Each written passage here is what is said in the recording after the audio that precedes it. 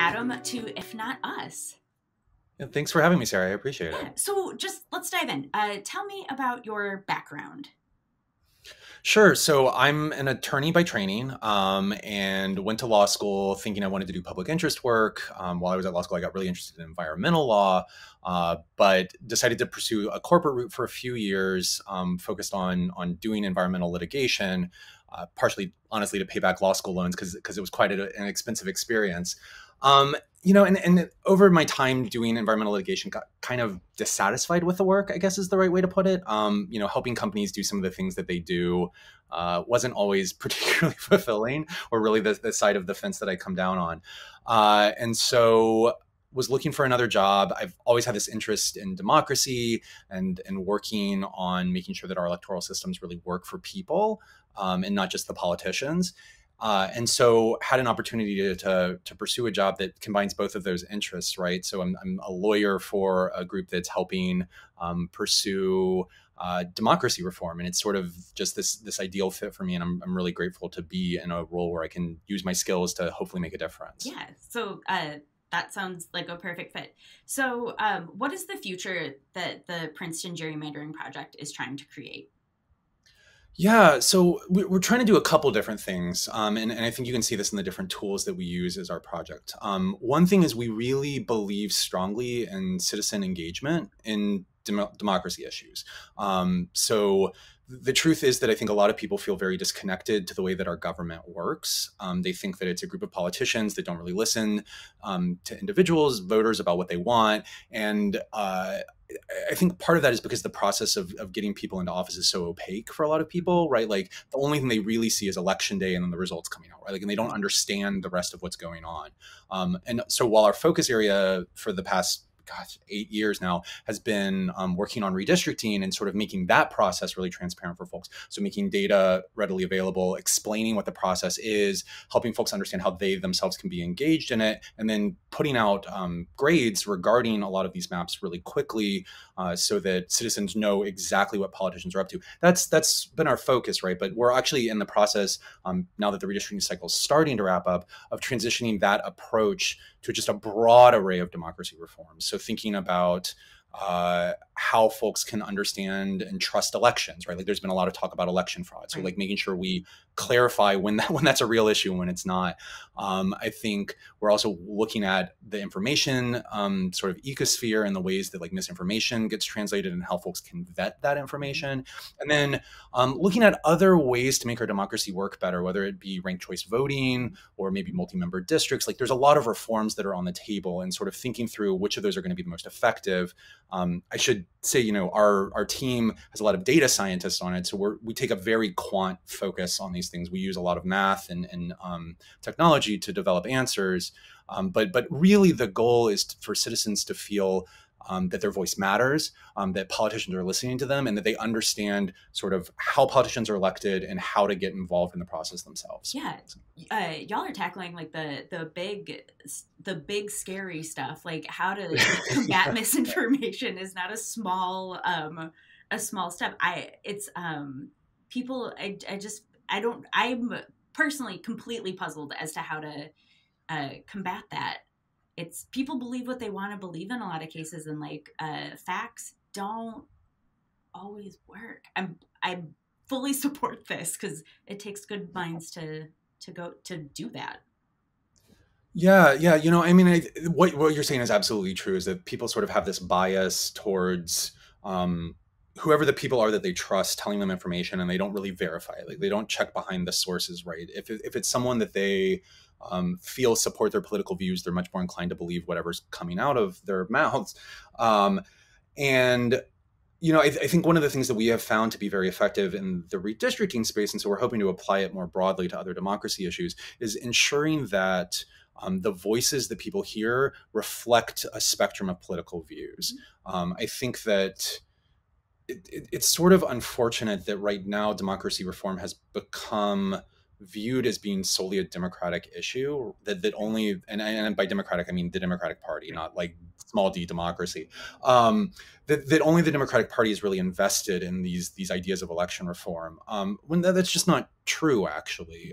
So for example, in Utah, this past redistricting cycle, they had an independent commission that was advocated for by Republicans and Democrats in the state, and that good government folks from across the spectrum were able to come together and agree on this reform as being a really important step in reforming their political system. And I think that there are good actors on both sides of the aisle. And I think making sure that people hear voices of folks that they agree with saying that these are issues that we can all come together around is really an important step. It's hard. It's not easy. I mean, and it takes a lot of work to find those voices that are convincing, but they do exist. And I think it's really important that we do that work. Oh, I'm very excited to see how that works. That's going to be amazing. So we kind of touched on this, but like, what are all of the barriers getting in the way of either the misinformation work or any sort of work with the redistricting? What are the barriers you're running into? Yeah, well, I think they're constantly growing, which is probably an unfortunate reality of where we are right now. I think one is just again the opacity of the whole process, right? So if folks often don't know who their elected officials are, I think that people obviously have a sense of who the president is, often have a sense of who their senator are, maybe know who their congressperson is, but like kind of the lower down on the governmental level you're talking about, the less clued in people tend to be about who's representing them.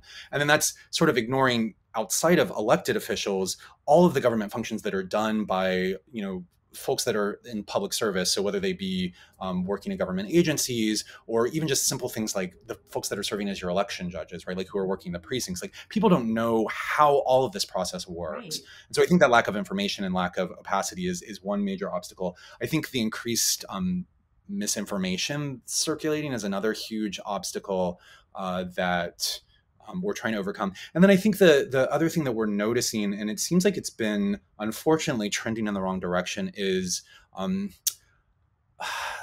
this flattening of polarization. So it's just the case that, 30, 40 years ago, if I knew someone's viewpoint on, let's say, gun control legislation, so like, let's just pick an issue, that wouldn't necessarily actually tell me where they stood on an unrelated issue like abortion, let's say. So like two completely different issues, because there were folks that viewed those issues differently and came down on them in different ways.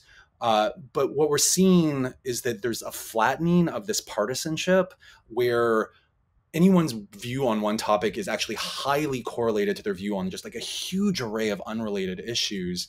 And it sort of drives people into these polar opposite camps, right? Like there's less room to compromise, there's less room to converse with folks that are like-minded, because you just don't view someone as being like-minded when literally every viewpoint of theirs is different than yours, right? Which makes sense. I mean, I'm not saying that's unreasonable. And so I think that is just another obstacle, that one of the things that our team is really thinking through is how do we expand that range of polarization such that people can hold nuanced views? I think some of it is driven by the way that our election system is functioning. So we obviously have, in a lot of states, what are known as closed primaries, right? Where only people that are registered members of a given political party have the ability to vote in a primary.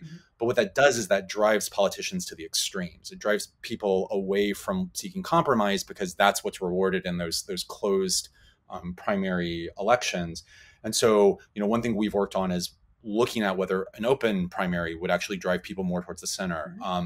There's this new reform that's being looked at, and our team is potentially one of the groups that's looking at whether this new system of primaries where you'd have open primaries, and then in those open primaries, people from both parties would run, and then the top 4 or top 5 candidates would then advance to the general, and then you'd have a ranked choice vote where everybody could vote 1, 2, 3, 4, 5. I like this person most, I like this person least, and see whether that would actually drive more moderate centrist candidates that are looking to actually represent constituents to the forefront, like whether that would drive away from this increased polarization and towards a more centrist view of politics. Right. Again, I mean, we're quant. We'll see whether it works, but it's interesting. I'd also be interested to see if that increased voter turnout for the folks that don't feel necessarily represented by those two extremes and would find a better candidate that better represents their views in the middle. If that was you would think so, right? Because I mean, you do hear when they do general election polling, just the number of voters who say, well, I don't really like either candidate. And that's often what you'll see. And so I think it is a really good point as to whether there will at least be increased voter satisfaction with who's advancing. And then also, if folks feel like there's somebody who represents their viewpoints, are they more likely to show up to a polling place? You would think yes, and we'll see where the numbers take us. Yeah. But I love data. This is great. So speaking of data, we just 2020 was a census year. What exactly did you see? I know it was also a very complicated census year because of the pandemic, but how did that, did your organization see anything interesting? Was there anything notable that came from that? yeah, well, one thing I always like to make a point of when I talk to anybody about the census is I think that the Bureau did a really remarkably good job given all of the obstacles that were in their way. I think that it's a hard job to begin with to try to count every person in this country. That is not an easy ask. And to do so in the context of this pandemic where honestly, when the census really started, we didn't know anything about the virus. I mean, you have to remember how early that was really happening, and that folks were really scared. And so the fact that they were able to derive any sort of reasonable count is just a tremendous accomplishment. So saying that, there nonetheless were maybe some things that we noticed that are questionable about the data. One is that it does appear there was probably a pretty substantial undercount of Latinos in this country. And I think there's probably two reasons behind that. One is obviously probably most folks are aware there was significant controversy over whether there would be a question on the census regarding the citizenship status of individuals. And we're fairly certain that encouraged some Latino populations just not to respond to the census, right? Because they were very afraid that question was still there, even though the Supreme Court had said it couldn't be, and that would somehow be used to, even if they themselves are in the country, authorized. That's often you have relatives that aren't, right, that live in the same household as you, and you're afraid that somebody's going to get deported or what have you. So they were very afraid of the legal consequences for their families, which makes sense.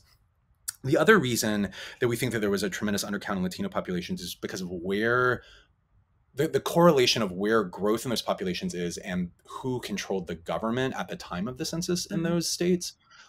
So, for example, in Texas, where we know there's just been a huge boom in the Latino population, the Texas state government chose not to invest in census resources. They chose not to invest in really increasing their turnout and making sure that every resident of the state was counted.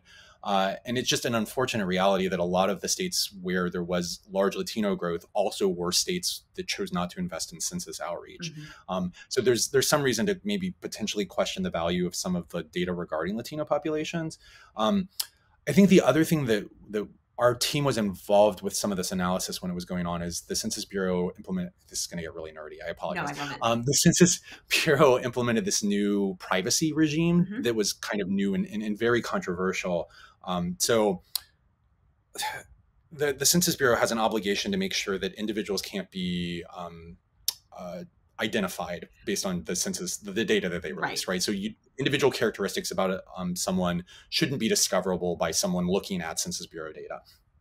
And what was discovered following the 2010 census was that actually combining census data with publicly available commercial data that you can just purchase off the internet, you can actually re-identify a huge percentage of the population. It's really scary, and very specific characteristics of individuals, which obviously has really profound implications if you're talking about individuals that are minorities in their community. If you can pinpoint with geographic specificity, this person lives in this house and they have this identity, that's a really scary reality, right? It comes from if you have the reaction to it of oh, who cares? I don't care if people know where I live or what my identity looks like. That comes from a very privileged place, and so to understand that there are some folks that lots of folks where that is a terrifying reality. That's fascinating. I didn't know that was something that was going on. Yeah, I think really the only folks that were paying attention to are the data privacy nerds, which frankly I am one now. So the Census Bureau was trying this new method basically to obscure the data a little bit, which I should be clear, the Census Bureau has always obscured the data slightly, again, to protect individual identities. I mean, that is not new. I think people think the census is absolute fact. That has never been the case. It has always done slight obscuring. But again, like the methods that they used in prior decades have proven insufficient to really protect individuals. And so the Census Bureau tried this new algorithm. It's called differential privacy. Details aren't super important, but there were really profound concerns actually about the way the differential privacy was applied and whether it would have impact on minority populations, and whether by kind of shifting slightly where those minority populations were assigned or allocated in the census data, that it would make it harder for redistrictors to draw districts in which minority populations could get adequate representation. Our study actually suggests that that's not as much of a concern as maybe some people were worried about, because you have to get to really, really tiny population levels before it starts really mattering. And the size of our election districts are just bigger than those tiny, tiny census blocks. But it's a really interesting problem. And I think any researchers that are using census data, particularly if you're trying to get very granular, need to be really concerned about the ways the differential privacy are going to play out on whatever research you're trying to do. So those are two things that we sort of noticed in the data this year. That's amazing. And what sort of redistricting efforts, like as people have been submitting their new maps, have there been any trends? Like, I think that it's fair to say that a lot of like big D Democrats would be kind of shouting for more, like, we're concerned, but not sure if that's actually playing out as true, or like how things are shaking out. Yeah. So a couple trends that I think are probably positive and a couple trends that are probably negative.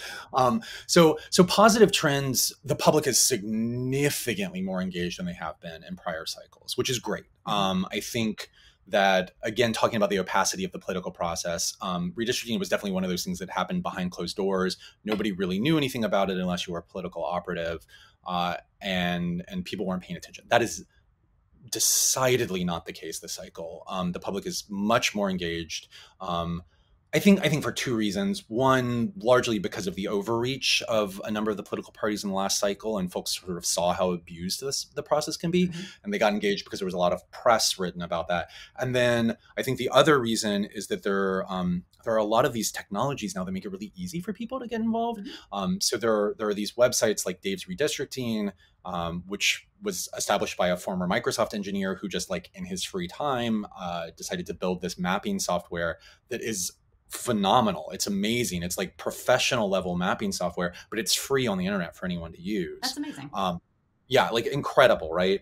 And so I think the fact that it's so easy for people to get involved and so accessible now is just like really changing the game, and people are doing that.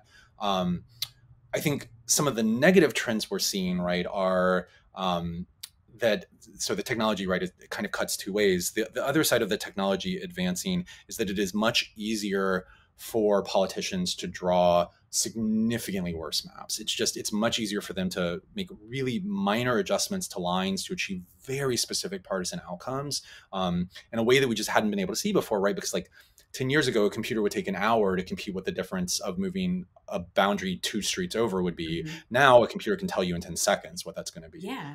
And so they can just generate like hundreds and hundreds of maps really quickly, saying like, oh, if we change this, if we change this, if we change this, like, what is this going to mean?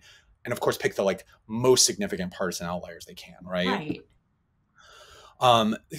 That has then in turn led to two additional harms from our perspective. One is it looks like there's been a pretty significant decrease in the number of competitive districts, or districts that are sort of evenly split between the two parties, right? And that, to be fair, that happens every redistricting cycle. The parties draw maps that are going to favor their candidates. But there's reason to believe, because of increased technology, that the lack of competitiveness is going to be more sticky, is what we call it this year. Like it's going to be less likely to trend towards 50 over the decade. Just because people are being so much more sophisticated with the data that they're using. The other thing that we're noticing, and this is a really unfortunate reality, is that in a number of states, we're seeing minority populations really profoundly impacted by the way that lines are being drawn. So probably most folks know, but the Supreme Court sort of gutted the Voting Rights Act in the past decade in Shelby County, and specifically how it related to redistricting, which makes it much easier for states to draw these lines that disenfranchise minority voters. And we're seeing that play out. We're seeing the ways that lines are drawn are taking away opportunity to elect districts for minority populations. So, for example, in North Carolina, there's this district that sort of hugs the coast that's been represented by this African American Congressman, G.K. Butterfield, for just decades. I mean, like he's a long stay in the congressional community, and they drew a district that's no longer majority Black, Oh, and it's like slightly under majority Black, but also made sure that it had a Republican majority, so that even if all of those Black voters came together and voted for one candidate, because it's a Republican majority district, it's probably not going to elect a Black congressman. right. Similarly, in Texas, we're seeing the disenfranchisement of Latino voters. It's kind of happening across the country, unfortunately. And again, I think that the sophisticated technology that we have is just making it much easier for politicians to engage in these sort of abuses of these communities that really deserve representation. So Yeah. Oh, that's incredible. So kind of shifting away from like the nuts and bolts and more towards like you as an individual.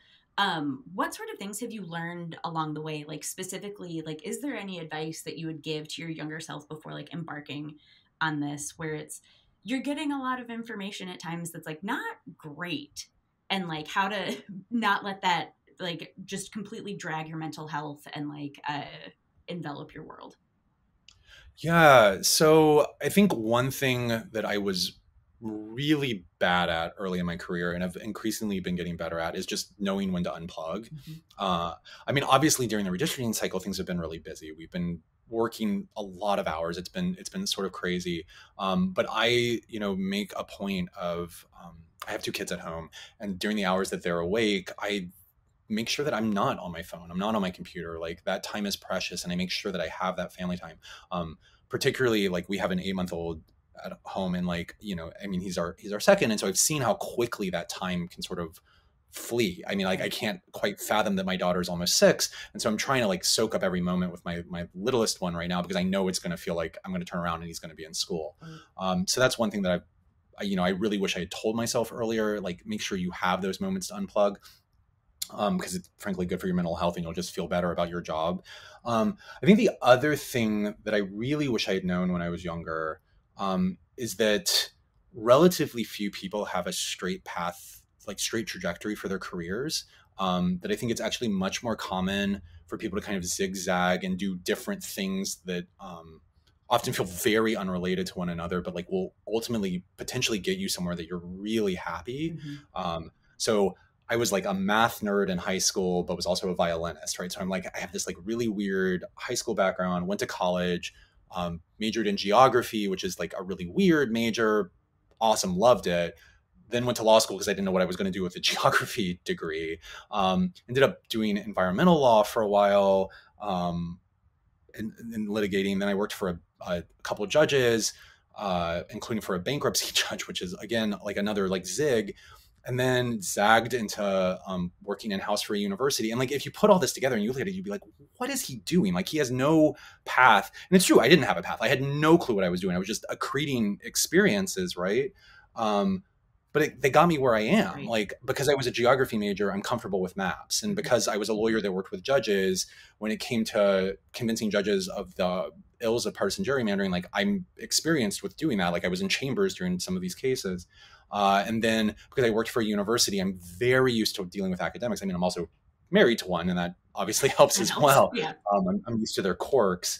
But it's sort of this like, looking back now, I can see how all the pieces fit together. But at the time, I felt like I was crazy. I felt like I was doing random stuff. And I just wish I had more confidence to know that I was doing things that were going to put me in a place to be where I needed to be, even if it didn't feel at the time like I was doing that. Oh, So that's beautiful. I think that's a really important thing to share with folks, because I'm in a similar boat. I didn't have the straight career path of like, oh man, like marketing and advertising is like always going to be what I want to do.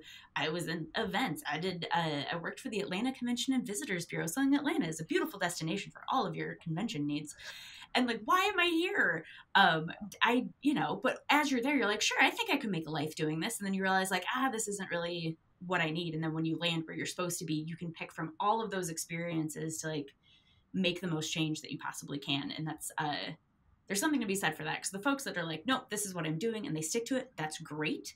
But that is I don't think the norm. Well, and I think society is still structured around this messaging that that's what you're supposed to do, right? Like that you're supposed to go to college, major in something, and then pursue that as your career. And again, like great for the people who can do that. And I certainly know folks that are, have known since they were 12 that they wanted to be doctors, and like they're great doctors now. Like that's amazing. But I think it is also okay if that is not your trajectory. I think particularly for millennials, which I am an older millennial, I think we change jobs a lot. I think that's one of the characteristics of our generation. And I think that that's okay. I think we need to sort of reconceptualize of the ways that our careers can look, and that it's, I think that that's much more normal than people let themselves feel like it is. Oh, 100%. Oh, that's great. Moving forward with an eye to the future, if folks are listening to this and they're like, I want to learn more, or I want to get more involved in my local democratic process, what should they do? Yeah, so if folks are particularly interested in gerrymandering, I would obviously recommend checking out our team's website, which is gerrymander.princeton.edu. So really easy to remember.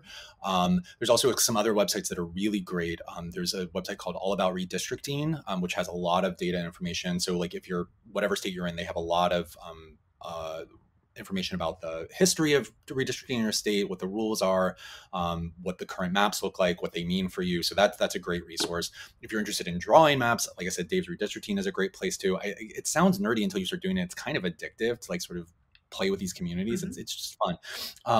So those are on the redistricting side. If you're interested in sort of getting involved with your local community, one place that I really recommend folks look at, because they've got really tremendous organization across the country, is the League of Women Voters.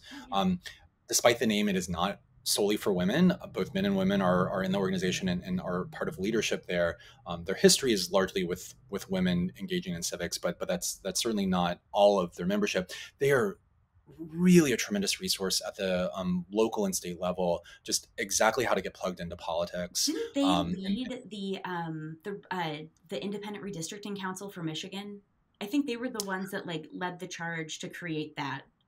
They were one of the groups. Yeah. There was another group that actually called Voters Not Politicians that came together too. Yes. That did it. But I mean, and this is the thing, is all of these groups work in coalition with one another. So there's never, no organization can get it done by themselves, right? Like it takes a lot of people to make these changes. So they're a great place, and they'll also know folks that are working on whatever the issue is that you care about. The other thing, I feel like a lot of people were talking about this during 2020 leading up to the election because of COVID and the impact that it had on a lot of folks, but don't not still do things like volunteer to be an election poll worker, right? Like, I work for our local precinct.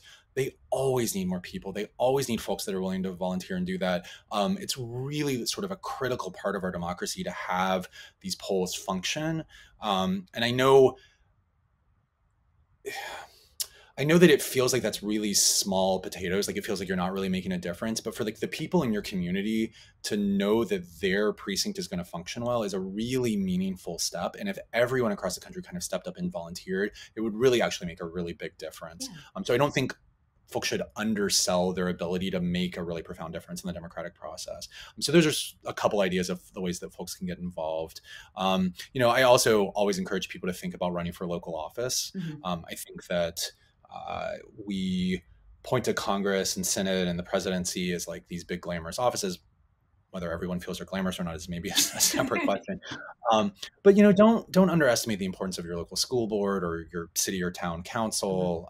Those positions really matter. And I think folks underestimate how much of the policy that impacts your day-to-day life is made at the local level. And so think about stepping up and volunteering or running for office. I think people often think they're not qualified when they're way more qualified than they think they are. Right. So. Right. And there are a lot of resources to help folks who are like, oh, I've never done this before. What should I do? I know Run for Something is one of them. There are plenty of others that are very active in down ballot races to trying to boost folks' confidence to know that they are experts in their lived experience, and B, that it's a title and you probably already know more than you think you do. Right. No, that's exactly right. And then to plug another organization that I'm part of that does similar work, although it's not specifically always training people to run for office. It's also folks that want to take up leadership roles. But leaning on the progressive side of things is the New Leaders Council. Oh, great. They have chapters in cities really across the country, very much focused on training people sort of 40 and under, although we do have folks that are a little bit older than that involved as well. And it's a training institute that we do every spring. Actually, I'm part of the Philly chapter leadership, and our organization starting their institute this weekend. So we've got a new cohort coming in, which is very exciting. I'm very glad to welcome them to the org. But it's a great organization that does really good training across the country for folks. Great. We will put all of the links in the show notes to this too, so people have like a very easy way to find all of these wonderful organizations. So what is next for you, whether that is this weekend, this month, or this year? What are you looking forward to? Yeah. So again, being a little nerdy, we are actually myself and one of our other team members are going to be teaching a course at Princeton this spring, which I'm super excited about, sort of looking at what we're calling bugs in democracy and the ways that students can get involved in fixing them, which is just, it's really exciting for me to be sort of working with this like next generation of people that are committed to continuing making our democracy work in the ways that it should, and are really striving to do that. So that's really exciting. And then, probably a lot of time with the kids. It's when we're recording this, it's MLK weekend's coming up, and we are expecting snow in Pennsylvania. So I'm sure there will be snowmen made with my kids, and I'm really looking forward to that. Oh, that's going to be so cute. That's great. Well, thank you so much for taking the time to talk about all of these things. And I hope folks learned a lot and got inspired and will take action to learn more and get more involved. So thank you. Thank you for your time. Yeah, thanks, Sarah.